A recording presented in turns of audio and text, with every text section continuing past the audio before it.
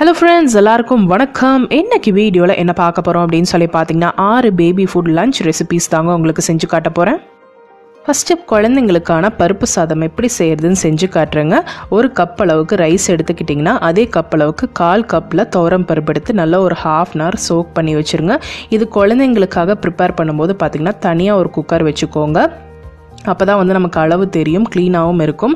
இது நல்லா 1/2 hour ஊறினதுக்கப்புறம் 2-3 தடவை வாஷ் பண்ணி எடுத்துக்கோங்க. எப்போவுமே ரைஸும் பருப்பும் நம்ம வந்து வாஷ் பண்ணுறது ரொம்ப ரொம்ப முக்கியம். குழந்தைங்களுக்குன்ற போது எக்ஸ்ட்ரா ஒரு 2 தடவை நீங்கள் வாஷ் பண்ணி எடுத்துக்கோங்க. வாஷ் பண்ணினதுக்கப்புறம் தண்ணி எந்த அளவுக்கு ஆட் பண்ணணும் அப்படின்னு சொல்லி பார்த்தீங்கன்னா, நம்ம ஆட் பண்ணி சாப்பிட்றத விட ஒரு கப் அளவுக்கு நீங்கள் தண்ணி எக்ஸ்ட்ரா ஆட் பண்ணிக்கோங்க. நல்லா குழைய வேக வச்சுருங்க. இது வந்து பார்த்திங்கன்னா ஒரு சிலர் மசிச்சு கொடுப்பாங்க, ஒரு சிலர் வந்து பிளெண்ட் பண்ணி கொடுப்பாங்க. இப்போ வந்து நீங்கள் வந்து மசிக்கிறதுக்கு அப்பவும் மசியல அப்படின்னு சொல்லி பார்க்கும்போது நீங்கள் பிளெண்டர் போட்டுக்கலாம். அதுக்கப்புறம் பார்த்தீங்கன்னா ஒரு பிஞ்ச் அளவுக்கு மஞ்சள்தூள், கொஞ்சம் வேணுன்ற அளவுக்கு சால்ட் ஆட் பண்ணிக்கோங்க. அதுக்கப்புறம் ஒரு ஸ்பூன் அளவுக்கு நெய் இப்படி ஆட் பண்ணி நம்ம வந்து எந்த அளவுக்கு விசில் வேணுமோ விட்டுக்கோங்க. நல்லா குழைய வேகணுங்க. இதை நல்லா மிக்ஸ் பண்ணி விட்டுட்டு நான் வந்து ஒரு 10 விசில் கிட்ட விட்டேன். எந்தெந்த குக்கருக்கு தகுந்த மாதிரி வந்து விசில்ஸ் சேஞ்ச் ஆகும். ஸோ இப்போ பார்த்தீங்கன்னா எந்த அளவுக்கு வேகுமோ அந்த அளவுக்கு நீங்கள் விசில் விட்டு இறக்கிக்கோங்க. இது வந்து பார்த்தீங்கன்னா இந்த பருப்பு சாதம் வந்து சாப்பிட்டு பழகிட்டாங்க அப்படின்னா ஒரு குறிப்பிட்ட டைம் வரைக்கும் நம்ம பிளெண்ட் பண்ணி கொடுக்கலாம். ஒரு வயசு 1.5 வயசு குழந்தைங்களுக்கு பார்த்தீங்கன்னா நீங்கள் கையிலேயே நல்லா பிணைஞ்சு ஊட்டி விட்டீங்க அப்படின்னா அந்த பழகிடுவாங்க. சாப்பிட்டு மென்று கடிச்சு சாப்பிட்ற அளவுக்கு அவங்க பழகிடுவாங்க. ஒரு 6-7 மாத குழந்தைங்களாம் பார்த்தீங்கன்னா இங்கே இந்த மாதிரி ஃபீட் பண்ணலாம். அதாவது நீங்கள் பிளெண்ட் பண்ணி கொடுக்கலாம். இப்போ பார்த்தீங்கன்னா சுட சுட ரெடி ஆகிடுச்சு. இது வந்து ஒரு சில டைம் வந்து தண்ணி வந்து அளவாக நீங்கள் கரெக்டாக வச்சுருக்கீங்க, குக் பண்ணுறதுக்கு அளவாக தண்ணி வச்சுருக்கீங்க அப்படின்னா இந்த மாதிரி கரெக்டாக குக் ஆகிடும். இது வந்து பார்த்திங்கன்னா மசிச்சாவே போதும். இல்லை குழந்தைக்கு வந்து நீங்கள் பிளெண்ட் பண்ணி தான் கொடுக்கணும் அப்படின்னு நினைக்கும் போது சுடு தண்ணி கொஞ்சமாக ஆட் பண்ணி நீங்கள் பிளெண்ட் பண்ணிக்கிட்டீங்க அப்படின்னா நல்ல ஒரு ரன்னி கன்சிஸ்டன்சிக்கு வந்துடும். குழந்தைங்க தொண்டையில் வந்து இடிக்காமல் இருக்கணும் சாப்பிடும்போது. அதாவது நம்ம வந்து மேக்ஸிமம் ஒரு 8-9 மாதம் வரைக்கும் படுக்க வச்சு கொடுப்போம். அதுக்காக வந்து பார்த்திங்கன்னா குழந்தைக்கு தொண்டையில் வந்து இடிக்காமல் இருக்கணும். அதனால் பார்த்திங்கன்னா இந்த கன்சிஸ்டன்சி இருந்தால் தான் அவங்களால மெழுங்க முடியுங்க. ஸோ கொஞ்சம் திக்காயிடுச்சு அப்படின்னு நினச்சிங்கன்னா ஹாட் வாட்டர் கொஞ்சமாக மிக்ஸ் பண்ணி நீங்கள் கொடுங்க. ரொம்ப ரொம்ப டேஸ்டியாக இருக்கும். நம்ம கீ பருப்பெல்லாம் ஆட் பண்ணியிருக்கறனால ரொம்ப டேஸ்டியாக இருக்கும். இது வந்து பார்த்திங்கன்னா ஒரு நாள் கொடுங்க. ஸோ உங்களுக்கு 6 ரெசிபீஸ் கொடுக்குறனால ஆல்டர்னேட்டாக நீங்கள் வந்து எந்த மாதிரி அவங்க ஃபுட் விரும்புகிறாங்களோ அந்த மாதிரி நீங்கள் ஆல்டர்னேட் பண்ணி கொடுத்துட்டே இருக்கலாம். இது ரொம்ப ரொம்ப டேஸ்டியாக இருக்கும். இது ஒரு டிஷ்ஷாக நீங்கள் ட்ரை பண்ணுங்கள். நெக்ஸ்ட் ரெசிபி என்ன அப்படின்னு சொல்லி பார்த்தீங்கன்னா ஆப்பிள் ரைஸுங்க. இந்த ஆப்பிள் ரைஸ் பார்த்திங்கன்னா ரொம்ப ரொம்ப டேஸ்டியாக இருக்கும். அதே மாதிரி நீங்கள் வந்து எந்த அளவுக்கு குழந்தைக்கு வந்து சாதம் வேணுமோ அந்த அளவுக்கு நீங்கள் அரிசியை வந்து ஊற வச்சு வாஷ் பண்ணி எடுத்துக்கோங்க. 1/2 ஆப்பிள் போதும். இதுவே கொஞ்சம் பெரிய ஆப்பிளாக இருந்தால் 1/2 எடுத்துக்கோங்க. சின்ன ஆப்பிளாக இருந்தால் ஒரு ஆப்பிள் எடுத்து ஸ்கின்னை பீல் பண்ணிவிட்டு இந்த மாதிரி க்யூப்ஸாக கட் பண்ணி வச்சுட்டு அதுக்கப்புறம் வந்து வாஷ் பண்ணி வச்சுருக்கிற அரிசி எடுத்து நீங்கள் குக்கரில் போட்டுக்கோங்க. கட் பண்ணி வச்சுருக்கிற ஆப்பிளும் ஆட் பண்ணிக்கோங்க. தண்ணி பார்த்திங்கன்னா இப்போ ஒரு கப்புக்கு நீங்கள் வந்து 3 டம்ளர் தண்ணி ஊற்றுறீங்க, ஒரு 3 கப் தண்ணி ஊற்றுறீங்க அப்படின்னா அதுலேருந்து எக்ஸ்ட்ரா ஒரு கப் ஆட் பண்ணிக்கோங்க. குழந்தைங்களுக்கு எப்போவுமே சாதம் ப்ரிப்பேர் பண்ணும்போது எக்ஸ்ட்ரா ஒரு கப் நீங்கள் ஆட் பண்ணிக்கோங்க. ஏன்னா சாதம் நல்லா குழைய வேகணும். இதில் சால்ட்டோ சுகரோ எதுவுமே ஆட் பண்ணணும்னு அவசியம் கிடையாதுங்க. இதோட டேஸ்ட்டே பார்த்திங்கன்னா கொஞ்சம் டிஃப்ரெண்ட்டாக இருக்கும். இது புளிக்காது. அரிசி நம்ம ஆட் பண்ணியிருக்கறனால அந்த புளிப்பு தன்மை எடுத்துடும். ஸோ சாதம் வந்து பார்த்திங்கன்னா நல்லா சாப்பிட்ற குழந்தைங்களுக்கு பிடிக்கிற மாதிரி இருக்கும். குழந்தைங்க இதனால் வாமிட் எடுத்துருவாங்களா அப்படிலாம் கிடையாது. இது நீங்கள் ட்ரை பண்ணி பாருங்கள். எந்த ஒரு ஃபுட்டுமே வந்து நம்ம ஃபஸ்ட்டு ட்ரை பண்ணும்போது தான் குழந்தைங்களுக்கு பிடிக்குமா பிடிக்காதா அப்படின்னு சொல்லி தெரியும். இப்போ பார்த்தீங்கன்னா இதுவும் நல்லா வெந்துடுச்சு. இது நீங்கள் மத்தில் வச்சு மசிச்சாலும் சரி, இல்லை பிளெண்டரில் போட்டு நல்லா ஒரு பிளெண்ட் மட்டும் பண்ணுங்கள். நல்லா ஒரு ஒரு பேஸ்ட் மாதிரி பண்ணிடக்கூடாது. எப்போவுமே 6 மாதத்துலேருந்து 7 மாதம் குழந்தைங்களுக்கெல்லாம் பார்த்தீங்கன்னா பேஸ்ட் மாதிரி கொடுக்க ஆரம்பிச்சிங்க அப்படின்னா 1 வயசு 2 வயசு வரைக்கும் அவங்க அதே தான் கேட்பாங்க. ஸோ அது பார்த்திங்கன்னா ஒரு பல்ஸ் மட்டும் நீங்கள் விட்டால் போதும். அவங்களுக்கு வந்து சீக்கிரம் ஜீரணம் ஆயிரும். இது வந்து பார்த்திங்கன்னா நல்லா வெந்துருச்சு. இருந்தாலும் பார்த்திங்கன்னா ஒரு பிளெண்ட் நான் வந்து பண்ணி காட்டுறேன் எந்த மாதிரி இருக்கும் அப்படின்னு சொல்லிட்டு. இப்போ பார்த்திங்கன்னா தெரியும், ரொம்ப பேஸ்ட் மாதிரி கிடையாது. கொஞ்சம் வந்து அங்கங்கே சாதம் மாதிரி இருக்குது. இப்படி கொடுக்கும்போது பார்த்திங்கன்னா குழந்தைங்களுக்கு நல்லா ஃபில்லிங்காக இருக்கும். சீக்கிரம் வந்து பசி எடுக்காது. இந்த மாதிரி ஆப்பிள் ரைஸ் எல்லாம் பார்த்திங்கன்னா நீங்கள் நைட் டைமில் கூட கொடுக்கலாம். ரொம்ப நல்லா டேஸ்டியாக இருக்கும். குழந்தைங்க விரும்பி சாப்பிடுவாங்க. இதை ட்ரை பண்ணி பாருங்கள். நெக்ஸ்ட் ரெசிபி என்ன அப்படின்னு சொல்லி பார்த்தீங்கன்னா குழந்தைங்களுக்கு ரொம்ப ரொம்ப பிடிச்சமான ரைஸுங்க. அதாவது பொட்டேட்டோ ரைஸ். இது வந்து பார்த்திங்கன்னா நீங்கள் ரொம்ப சீக்கிரமே இன்ட்ரடியூஸ் பண்ணிடுங்க. அதாவது ஒரு 8 மாத குழந்தைங்கள பார்த்திங்கன்னா ரொம்ப வந்து டேஸ்ட் வந்து டிஃப்ரெண்ட்டாக ட்ரை பண்ணணும்னு நினச்சிட்டே இருப்பாங்க. ஒரே மாதிரி டேஸ்ட் அவங்களுக்கு பிடிக்காது. அதனால் பார்த்திங்கன்னா வெஜ்ஜீஸில் ஃபஸ்ட்டு நீங்கள் கேரட் பொட்டேட்டோ ரெண்டுமே இன்ட்ரடியூஸ் பண்ணிக்கோங்க. நான் வந்து இந்த பொட்டேட்டோ ரைஸ் எப்படி செய்கிறது அப்படின்னு சொல்லி உங்களுக்கு செஞ்சு காட்டுறேங்க. ரொம்ப ரொம்ப டேஸ்டியாக இருக்கும். இது நீங்கள் டெய்லி கொடுத்து பழகுனீங்கன்னா கண்டிப்பாக இதே டேஸ்ட்டு தான் விரும்புவாங்க. அதனால் நீங்கள் ஆல்டர்னேட் பண்ணிக்கோங்க. இப்போ பார்த்தீங்கன்னா அதே மாதிரி தான் அரிசி எந்த அளவுக்கு உங்களுக்கு குழந்தைக்கு தேவைப்படுமோ அந்த அளவுக்கு நீங்கள் எடுத்து ஊற வச்சுக்கோங்க. அதுக்கப்புறம் பார்த்திங்கன்னா ஒரு சின்ன பொட்டேட்டோ இந்த மாதிரி எடுத்துக்கோங்க. நீங்கள் வந்து சைஸஸில் தான் இருக்குது. ரொம்ப பெரிய சைஸ்னால் ஹாஃப் எடுத்துக்கோங்க, சின்னதுனா இந்த மாதிரி எடுத்துக்கோங்க. ஸோ அரிசிக்கு தகுந்த மாதிரி எடுத்துக்கோங்க. ரொம்ப அதிகமாக பொட்டேட்டோ போட்டிங்க அப்படின்னா ரொம்ப பிசு பிசுன்னு இருக்கும் சாதம். ஸோ அதனால் இந்த மாதிரி சின்னதாக எடுத்து இந்த மாதிரி க்யூப்ஸாக கட் பண்ணி வச்சுக்கோங்க. தோலெல்லாம் சீவிட்டு இந்த மாதிரி கட் பண்ணி வச்சுக்கோங்க. தக்காளி 1 எடுத்துக்கோங்க. சின்னதாக ஒரு தக்காளி எடுத்து உள்ளே இருக்கிற சீட்ஸ் எல்லாமே எடுத்துருங்க. சீடோட போட வேண்டாம். குழந்தைக்கு தொண்டையில் மாட்டுறதுக்கான சான்சஸ் இருக்குது. அதனால் சீட்ஸ் எல்லாமே நீங்கள் எடுத்துருங்க. எடுத்துகிட்டு இந்த மாதிரி நம்ம வந்து ஏற்கனவே ஊற வச்சுருக்கிற அரிசியை வந்து குக்கரில் போட்டுட்டு தக்காளியும் 2 கட் பண்ணி போட்டுக்கோங்க. உருளைக்கிழங்கையும் 2 கட் பண்ணி போட்டுக்கோங்க. இது கூட பார்த்திங்கன்னா தண்ணி சொன்ன அளவே தாங்க. எப்போவும் விடுறதோட ஒரு கப் ஜாஸ்தி நீங்கள் தண்ணி விட்டு இந்த மாதிரி 1 ஸ்பூன் நெய் போட்டுக்கோங்க. ரொம்ப ரொம்ப டேஸ்டியாக இருக்குங்க. மஞ்சத்தூளுக்கு போட்டு கொஞ்சமாக உப்பு சேர்த்து நீங்கள் வந்து குக்கரில் ஒரு 10 விசில் விட்டுருங்க. இது வந்து எக்ஸ்ட்ரா ஒரு 2-3 விசில் விடுங்க. உருளைக்கிழங்கு இருக்கிறனால நல்லாவே மசியட்டும். இது ரொம்ப ரொம்ப டேஸ்டியாக இருக்கும். இது வந்து நைட் டைமில் கொடுக்க வேணாம். மேபி குழந்தைங்களுக்கு கேஸ்ட்ரிக் ப்ராப்ளம் வரலாம். அதனால் ஆஃப்டர்நூன் கொடுத்துக்கோங்க. வாரத்தில் 1 நாள் உருளைக்கிழங்கு கொடுங்க. இந்த மாதிரி ரைஸ் கூட ஆட் பண்ணி நீங்கள் கொடுக்கும்போது ரொம்ப ரொம்ப டேஸ்டியாக இருக்கும். நீங்கள் வந்து ரைஸில் உருளைக்கிழங்கு ஆட் பண்ணும்போது தனியாக குழந்தைங்களுக்கு இந்த உருளைக்கிழங்கு வந்து மசிச்சு கொடுக்கறதெல்லாம் வேண்டாம். அதாவது ஏதாவது ஒரு விதத்தில் நீங்கள் உருளைக்கிழங்கு கொடுங்க. குழந்தைங்களுக்கு ரொம்ப ரொம்ப நல்லது. இப்போ பார்த்தீங்கன்னா நல்லா இதுவும் வந்து குக் ஆகிடுச்சுங்க. இப்போ பார்த்தீங்கன்னா நீங்கள் இதை மசிச்சும் கொடுக்கலாம், இல்லைன்னா நீங்கள் பிளெண்ட் பண்ணி கூட கொடுக்கலாம். இது வந்து பார்த்திங்கன்னா எக்ஸ்ட்ரா கொஞ்சம் தண்ணி அதிகமாக ஆட் பண்ணியிருக்கிறனால அதோட சூப் வந்து தனியாக இறங்கியிருக்கு. இதை வந்து நீங்கள் தனியாக கூட எடுத்து வச்சுக்கோங்க. சப்போஸ் குழந்தைங்க வந்து இந்த ரைஸ் சாப்பிடல அப்படின்னா நீங்கள் வந்து இது கூட இன்னொரு ரெசிபி சொல்கிறேன். இந்த தனியாக எடுத்து வைக்கிற சூப் வந்து நம்ம எப்படி ரசமாக மாற்றி குழந்தைங்களுக்கு கொடுக்கலாம் அப்படின்னு சொல்கிறேங்க. இதில் பார்த்திங்கன்னா தக்காளியும் பொட்டேட்டோ அந்த ரசம் தான் இதில் இருக்குது. இதை வந்து நீங்கள் பருப்பு தண்ணியாக எடுத்து கூட பருப்பு வந்து நீங்கள் வேக வைக்கும்போது தனியாக இந்த மாதிரி இதோட பருப்பு தண்ணி மட்டும் எடுத்து வச்சுக்கோங்க. அதையும் வந்து நான் சொல்கிற மெத்தட்லேயே வந்து அந்த ரசம் டைப்பில் நீங்கள் வந்து எடுத்து வச்சு குழந்தைங்களுக்கு பிணைஞ்சு கொடுத்தீங்கன்னா அதுவும் வந்து ஒரு டிஃப்ரெண்ட்டான டேஸ்ட் இருக்கும். ரொம்ப ரொம்ப டேஸ்டியாக இருக்கும். இது வந்து பார்த்திங்கன்னா நான் தனியாக எடுத்து வச்சுருக்கேன். நெக்ஸ்ட் ஒரு அந்த ரைஸுக்கு வந்து எப்படி யூஸ் பண்ணலாம் அப்படின்னு சொல்லி செஞ்சு காட்டுறதுக்காக. இப்போ இதில் பார்த்திங்கன்னா பொட்டேட்டோ தக்காளி 2மே இருக்குது. அது கூட சேர்ந்து நீங்கள் மசிச்சும் கொடுக்கலாம்.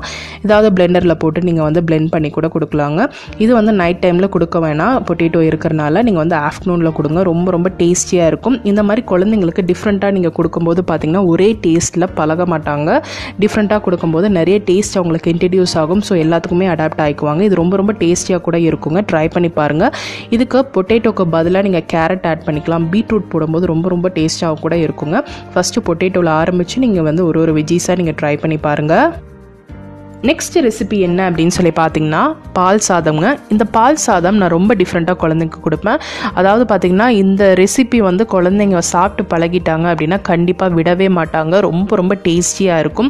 குழந்தைங்க வளர்ந்துட்டாங்க அப்படின்னா கூட கண்டிப்பாக இதை கேட்டு வாங்கி சாப்பிடுவாங்க. அந்தளவுக்கு ரொம்ப டேஸ்டியாக இருக்கும். குழந்தைக்கு எந்த பழம் வந்து ஒத்துக்குமோ அதை நீங்கள் வாங்கி இந்த மாதிரி கட் பண்ணிக்கோங்க. இது வந்து வாரத்தில் ஒரு 2 நாள் கொடுங்க போதும். ஆஃப்டர்நூனில் கொடுங்க. காலையிலையோ இல்லைன்னா நைட்டோ எல்லாம் வேண்டாம். லஞ்சுக்கு நீங்கள் கொடுங்க. ரொம்ப ஃபில்லிங்காக இருக்கும். குழந்தைக்கு எந்த அளவுக்கு சாதம் வேணுமோ அந்த அளவுக்கு நீங்கள் வாஷ் பண்ணி ஊற வச்சுக்கோங்க. ½ hour முன்னாடியே ஊற வச்சு இந்த மாதிரி குக்கரில் போட்டுக்கோங்க. இது வந்து நம்ம தண்ணி விட்டு பாயில் பண்ண போகிறது கிடையாது. பால் விட்டு பாயில் பண்ண போகிறோம். ரொம்ப டேஸ்டியாக இருக்குங்க. ஸோ பசும் பால் நீங்கள் எடுத்துக்கோங்க. இப்போ பார்த்தீங்கன்னா நீங்கள் 3 கப் தண்ணி விடுறீங்க அப்படின்னா 3 கப் பால் விட்டுக்கோங்க. தண்ணிக்கு பதிலாக பால் ஆட் பண்ணிக்கோங்க. இதில் சர்க்கரையோ உப்போ எதுவுமே ஆட் பண்ண வேண்டாம்.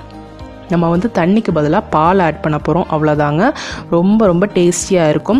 இது வந்து பார்த்திங்கன்னா சொன்ன மாதிரி ஆஃப்டர்நூனில் கொடுங்க. ரொம்ப வந்து ஃபில்லிங்காக இருக்கும். இது வாரத்தில் 1 நாள் இல்லை 2 நாள் நீங்கள் கொடுக்கலாம். இல்லை நீங்கள் வந்து அவுட் ஸ்டேஷன் போகிறீங்க அப்படின்ற போது இந்த மாதிரி ரெசிபிஸ் எல்லாம் கண்டிப்பாக உங்களுக்கு ரொம்ப உதவும். ஏன்னா வந்து பார்த்திங்கன்னா எல்லா இடத்துலையும் நமக்கு பருப்பு எடுத்துகிட்டு போயிட்டு இருக்க முடியாது. ஸோ நமக்கு பனானா எங்கே கிடைக்குமோ இங்கே வாங்கி நீங்கள் வந்து இண்டக்ஷன் ஸ்டவ்வோ இல்லைன்னா ஏதாவது அந்த மாதிரி உங்களுக்கு எது ஹேண்டியாக இருக்குமோ அங்கே அப்படி வந்து நீங்கள் ப்ரிப்பேர் பண்ணிக்கலாம். ரொம்ப ஈஸியான ரெசிபி. குழந்தைங்களுக்கு வந்து ரொம்ப ரொம்ப பிடிக்கும்.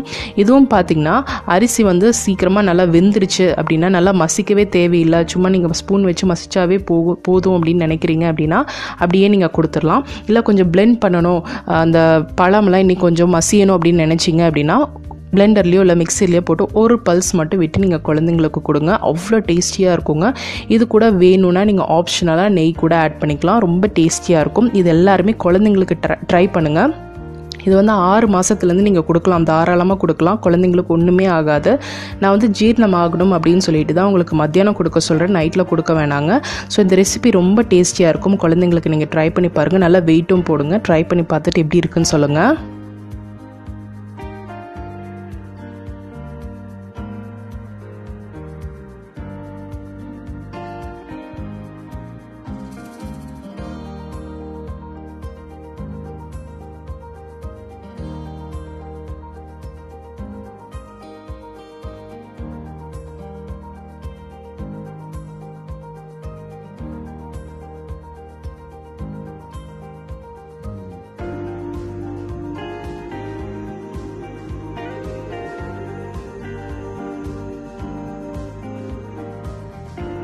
நெக்ஸ்ட் ரெசிபி என்ன அப்படின்னு சொல்லி பார்த்தீங்கன்னா குழந்தைங்களுக்கான ரசம்ங்க.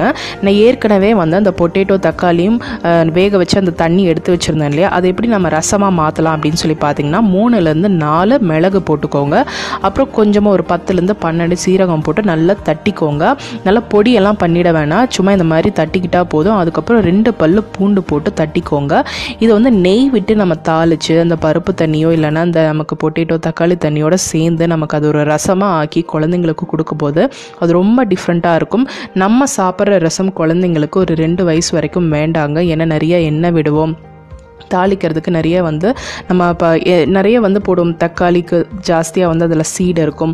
அதுக்கப்புறம் பார்த்திங்கன்னா புளி தண்ணியெல்லாம் விடுவோம். ஸோ குழந்தைங்களுக்கு அதெல்லாம் ஒரு 2 வயசு வரைக்கும் அவாய்ட் பண்ணிவிட்டு இந்த மாதிரி தனியாக ப்ரிப்பேர் பண்ணி கொடுக்கும்போது பார்த்திங்கன்னா அவங்களுக்கு அந்த எரிச்சல், அந்த தொண்டையில் ஒரு எரிச்சல் இருக்கும், அது இருக்காது. இல்லை வாமிட்டிங் சென்ஸ் எல்லாம் இருக்காதுங்க. ஸோ இது ரொம்ப ஈஸி தான் குழந்தைங்களுக்கு. அந்த பருப்பு தண்ணி எடுத்து நம்ம இந்த மாதிரி பண்ணி கொடுக்கலாம். ரசம் டைப்பில் ரொம்ப ரொம்ப டேஸ்டியாக இருக்கும். இது வந்து பார்த்திங்கன்னா குழந்தைங்களுக்கு உடம்பு சரியில்லை அப்படின்ற போது பார்த்திங்கன்னா இது கொடுத்திங்கன்னா சீக்கிரம் ஜீரணம் ஆயிருங்க. இப்போ நான் வந்து பார்த்திங்கன்னா அந்த உருளைக்கிழங்கும் தக்காளியும் சேர்த்து நான் வேக வச்சு அந்த தண்ணி தான் உங்களுக்கு செஞ்சு காட்டுறேன். இது வந்து நீங்கள் வந்து பருப்பு தண்ணியில் கூட செய்யலாம், ரொம்ப டேஸ்டியாக இருக்கும். குழந்தைங்களுக்கு இந்த டேஸ்ட்டும் ரொம்ப டிஃப்ரெண்ட்டாக இருக்கும். ஏன்னா இது பார்த்திங்கன்னா நம்ம வந்து பூண்டு போட்டிருக்கிறனால பூண்டோட ஸ்மெல் அதில் இருக்கும், சீக்கிரம் ஜீரணமாயிரும். கேஸ்ட்ரிக் ப்ராப்ளம் இருக்குது குழந்தைங்களுக்கு அப்படின்ற போது 2 பூண்டுக்கு மேலே போடாதீங்க, 1 இல்லைன்னா 2, அதுக்கு மேலே வேண்டாம். இது வந்து பார்த்திங்கன்னா 6, 7, 8 மாதம் குழந்தைங்களுக்கு எல்லாத்துக்குமே கொடுக்கலாம். நீங்கள் எப்போல்லாம் எந்த குழந்தைங்களாம் வந்து நீங்கள் வந்து ஃபீட் பண்ண ஆரம்பிச்சிட்டிங்க, இந்த மாதிரி ரைஸ் ஃபீட் பண்ண ஆரம்பிச்சிட்டிங்களோ அவங்களுக்கெல்லாம் கொடுக்கலாம். நெக்ஸ்ட் பார்த்திங்கன்னா இந்த மாதிரி வேக வச்ச ரைஸ் எடுத்துக்கோங்க.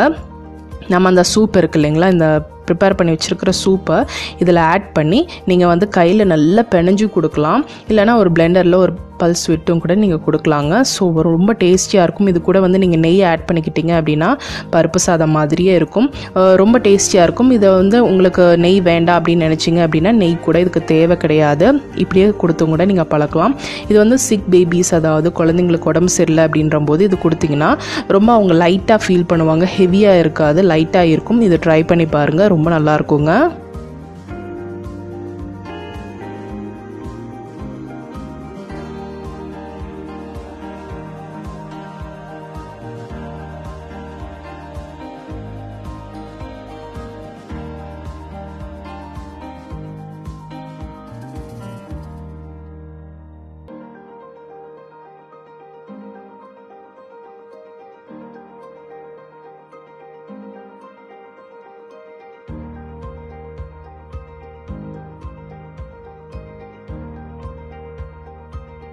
நெக்ஸ்ட் ரெசிபி என்ன அப்படின்னு சொல்லி பார்த்தீங்கன்னா நெய் சாதம்ங்க. இந்த நெய் சாதத்துக்கு நல்லா சூடு சாப்பாடு இருந்தால் போதும். ஏற்கனவே நீங்கள் குக் பண்ணி வச்சுருக்கிற நல்லா வெந்திருக்கிற சூடு சாப்பாடு எடுத்துக்கோங்க.